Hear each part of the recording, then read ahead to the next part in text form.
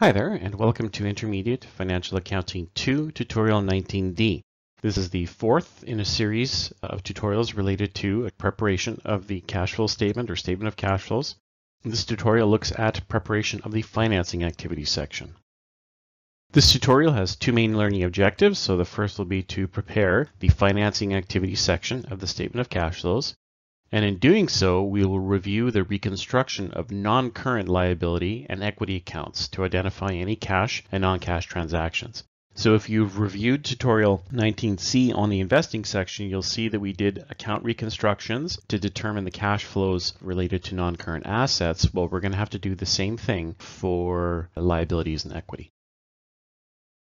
The tutorial continues with the McCoy Limited example. So we're presuming that at this point you're familiar with the information provided, and the requirement here is to prepare the cash flows from financing activities for the statement of cash flows for the year ended December 31st, 2020. The thing to do is to look at the non-current asset section of the balance sheet and start reconstructing the accounts. So we have bonds payable.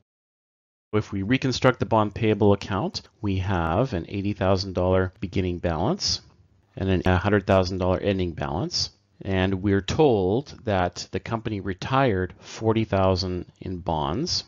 So that goes in on the debit side, which means that this would be a blank. Our T account would not equal $100,000 if we take 80 minus 40. That means something happened. The company issued $60,000 in bonds. What we must do is show separately the cash from the issuance of the bonds and the cash paid to retire bonds. As indicated, this $40,000 is given and this $60,000 was unknown, but using the reconstruction, we've shown how to come up with the $60,000. In some cases, you may have $60,000 issued on a bond related to the acquisition of equipment. In that case, the $60,000 would still be here because bonds were issued, but it wouldn't be a cash transaction because the bonds would be issued in exchange for or to acquire equipment. You would not see cash from issuing bonds because that would be a non-cash transaction, but there would be a note disclosure required or supplemental disclosure. So it's important to realize, is this $60,000 issued for cash? And it is actually yes.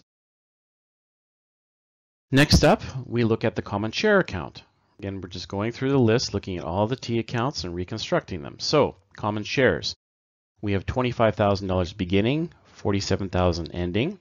We are told that the company had issued common shares in exchange for the equipment. This was also given, and in order for that transaction to work, we would debit equipment and credit common shares. So this $25,000 is the exchange for equipment. That means there is a missing amount here. Well, this $3,000 to make the T account work, $25,000 beginning plus $25,000 minus the $47,000 ending, is a calculated number of $3,000. That must be shares repurchased. And we know from the problem that the shares were repurchased for cash. So we have cash paid to repurchase common shares of $3,000. And then last, we need to reconstruct the retained earnings account and the dividends payable account to determine any cash paid for dividends. So let's look at this very carefully. Retained earnings, $325,000 beginning. We have an ending balance from the balance sheet of $267,800, and we are given net income of $120,000. In order for this T account to work, we have a debit of $177,200. Now, these are dividends declared. Dividends declared are not the same as dividends paid. In order to determine the dividends paid, we need to reconstruct the dividend payable account. Now, just a note when it comes to dividends declared, you always want to read the additional information in the problem to look and see if there are any stock dividends declared, right? Because we can have stock dividends and we can have cash dividends. So this $177,200 could actually be comprised of a stock dividend and a cash dividend. Now, from the information provided, there's no reference to a stock dividend, so in that case, it's all for cash. But if we have a stock dividend, there have to be some indication to tell you how much of the value that stock dividend was. Let's say, for example, that the stock dividend was $100,000. That would mean that the cash dividend would be the remaining $77,200 to equal the $177,200.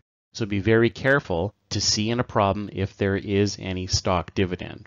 In this case, there is no stock dividend, so it's all cash. But then, to determine the amount of cash that was actually paid, we need to do the dividend payable account. We have a beginning balance of $8,000 and an ending balance of $2,000. Now, if you don't do the reconstruction, you'll look at that and go, okay, well, that must be $4,000 paid in dividends. Well, no, because if we include the $177,200 in dividends declared, that changes everything. What we have here is, by reconstructing this, 8,000 plus 177,200 minus 2,000 is 183,200. That's a big number. So the cash paid for dividends is $183,200, and that's determined only by way of reconstruction of the applicable accounts. Now for key points to remember. The financing activities section looks at changes in non-current liabilities and equity. But when preparing the financing activities section, just as we did with the investing section, we cannot just calculate the change from one year to the next. We must reconstruct the relevant accounts to look and identify specific changes in each account. When we have multiple transactions for the same account, as we saw with the investing section, we must disclose those items separately. So for example here, if we have cash received from issuing bonds and cash paid to retire bonds, those are two separate cash transactions. We cannot net them out. And if we have any non-cash transactions, so for example, equipment acquired in exchange for long-term debt, bonds, or shares, those must be disclosed in a note to the statement of cash flows. So this concludes tutorial 19D. If you haven't yet, you should make sure that you're familiar with tutorials 19A and B for the operating activity section using the indirect and direct approaches. Tutorial 19C covered the investing activity section, so you want to make sure you review that. If you've reviewed all of these, you can now proceed to tutorial 19E for the completed statement of cash flows where it all comes together.